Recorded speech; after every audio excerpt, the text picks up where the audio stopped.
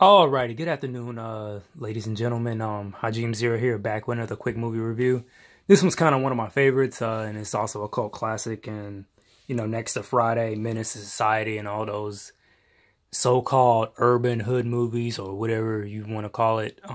This one's House Party, directed by Ronald Hudlin, and forgive me if I'm mispronouncing his name, even though a lot of people are going to slew me in the comments probably when they eventually see this. Also, fun fact about this guy, he was the one that added a little bit of the mythos to Black Panther, the Marvel superhero. A lot of the elements had made it into the recent movie. Next to the recent creator, or the recent writer, the Taj Codis dude who also wrote it. But this movie stars Kid and Play, Christopher Kid Reid, and I'm drawing a blank on the real guy's name, whose name is Play. I want to say Christopher Martin. Yeah, I think it is Christopher Martin. And Tisha Campbell's in this. Full Force, the rap group, Martin Lawrence, John Witherspoon, AJ Johnson. Can't remember her name, but she's on Idlewild and or Inkwell, I think, with Lorenz Tate. But her other known movie, which I'm also going to review much later on, she was on Baby Boy. She was Jodie's mom. She played Shireen.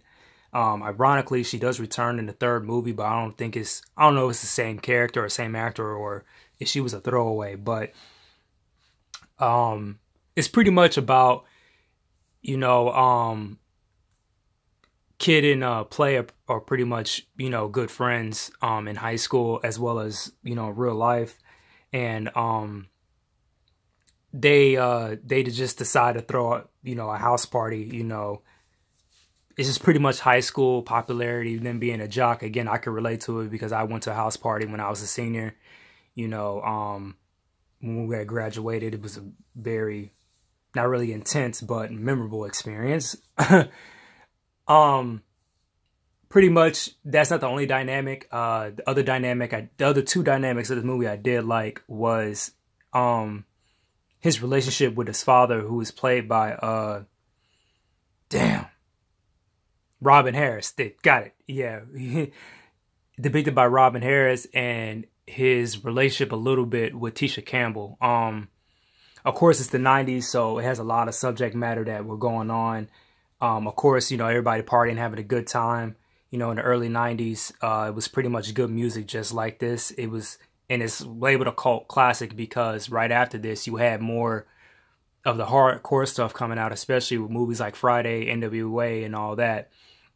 And even off behind the scenes with Kid and Play, with their popularity in New York, the good thing about them is that they were out having a good time. They weren't stirring up no beef.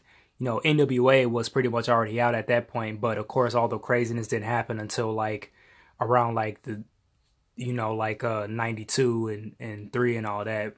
This movie came out in 1990, right at the end of the 80s and the beginning of the 90s. So, even though they were a little bit more, well, I would say he wasn't, best way I could describe it, he's like Bobby Brown's little brother, he minus the whole crack and coke.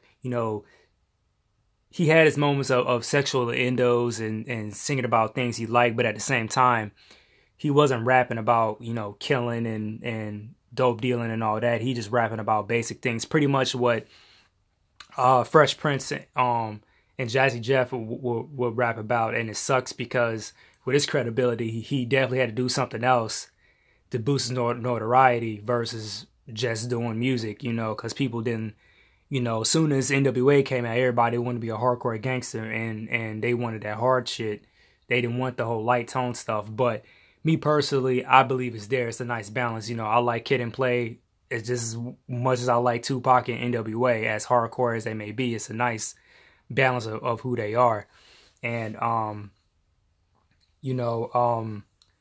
that's another good fun fact now that I just thought about it. And a mutual friend of mine had challenged me on it, saying that they never approached Fresh Prince and Jazzy Jeff to do this movie because they already had notoriety before Fresh Prince.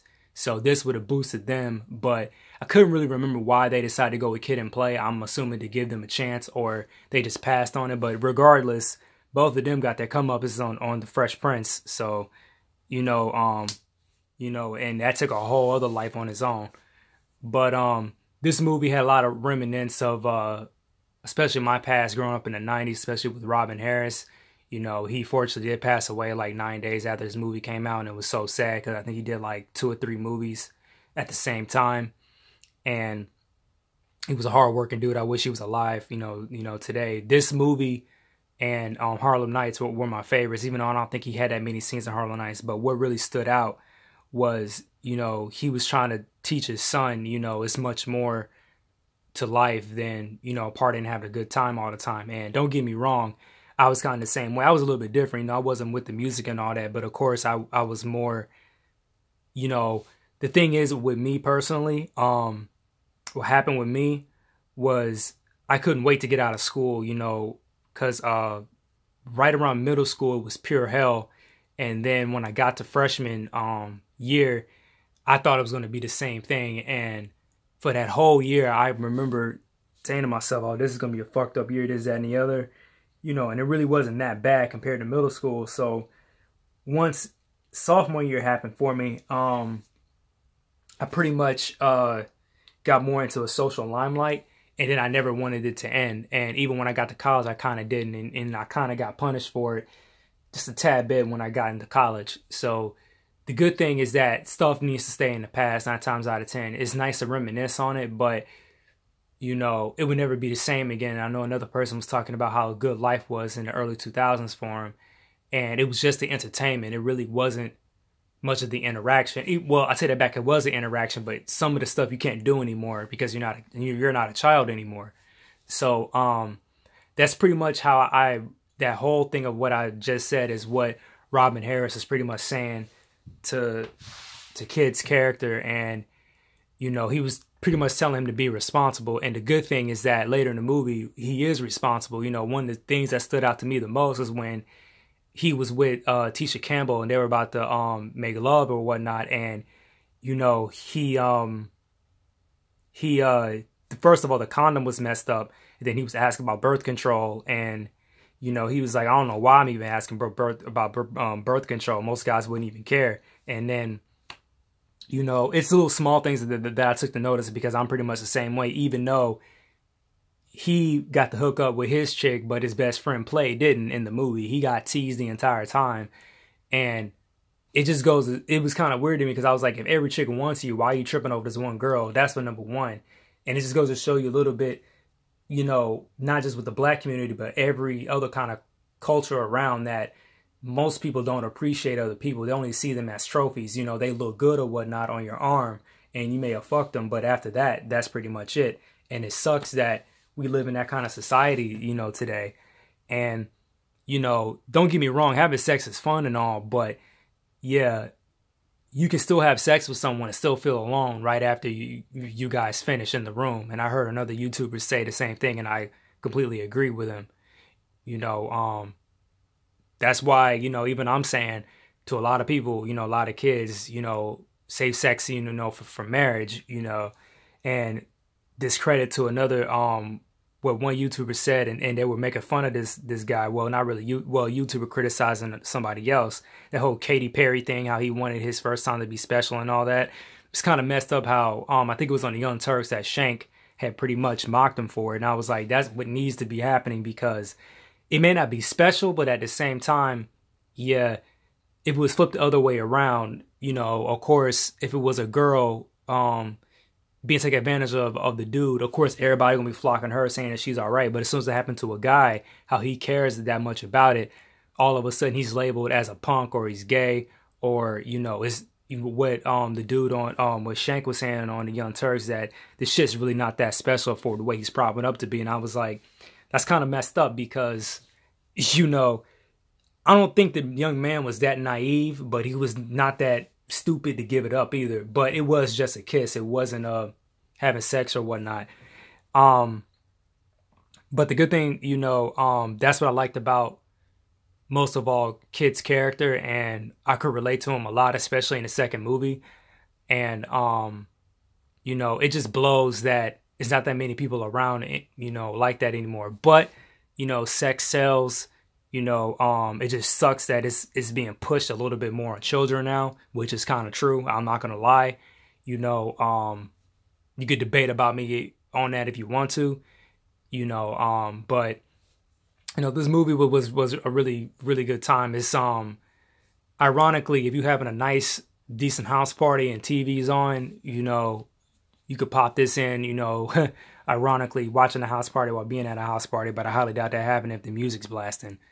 But who else was in there? Can't remember this dude's name, but he played Chill in the movie, and I just found out. Oh, I think his name is, excuse me, I think his name is Jason Mitchell. And ironically, I found out that he's on Fear the Walking Dead. The sad thing is that he got into a car accident and he can't walk anymore. But I seen him in this, and he looks like one of my cousins from the early 90s. So, you know, he's in this one and he was in the second one. I think his name is Jason Mitchell, but he does a lot of movies with Martin. He was on the show at one point. He was even in was it Black Knight? But you know, the thing that really stood out to me the most was really the relationship with Kid and his father. You know, and because you know, it was really setting up indirectly for the next movie, even though I don't think they even planned it. But that's pretty much all I have to say. Again, we could talk about this in the comment box. And I will talk to you guys later. Peace.